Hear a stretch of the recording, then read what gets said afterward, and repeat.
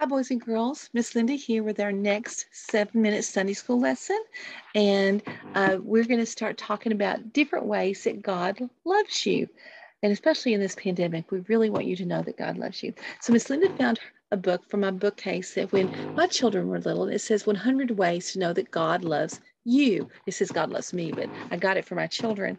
And so our first lesson is about that we know and that you can know that God loves you because he blessed you with your very own family.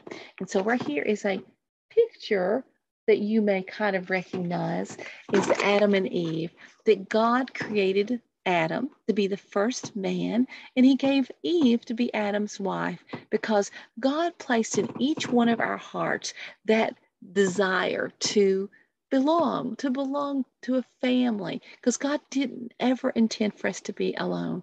So one of the ways that you can know that God loves you is that God gave you your own very special family, and he, made you purposely to be a part of that family with your mom and dad and your brothers and sisters.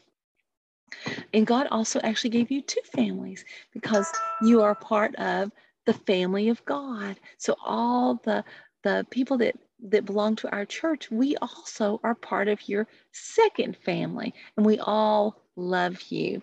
So let Miss Linda read to you a little bit about how God created Adam and Eve. So in Genesis, which is the first book of the Bible, this is in chapter 2, starting with verse 18 through about verse 23. Then the Lord God said, "It is not good for the man to be alone. I will make a helper for him who is just right for him." And it talks about God making all the animals, and so that Adam could give names to all the animals.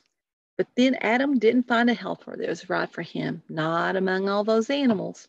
So the Lord God caused him, Adam, to fall into a deep sleep. While the man was sleeping, the Lord God took out one of Adam's ribs, and he closed up the opening that was in Adam's side. Then the Lord God made a woman. He made her from the rib that he had taken out of the man, and he brought her to Adam to be his wife. And so see, God made the first family, and so he loves families, and he planned us all to have our own very special family.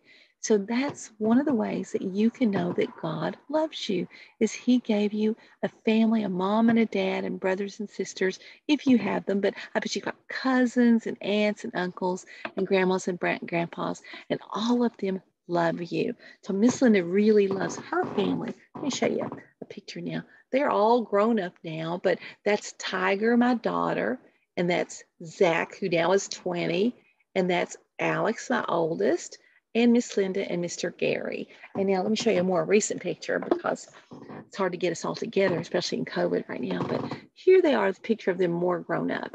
Okay, and you can see there's my grandson, Matthew, and there's his mommy, daddy, Tiger, and her husband, Benjamin. And then that's Zach in the middle, and then that's my oldest son, Alex, and his wife, Jill.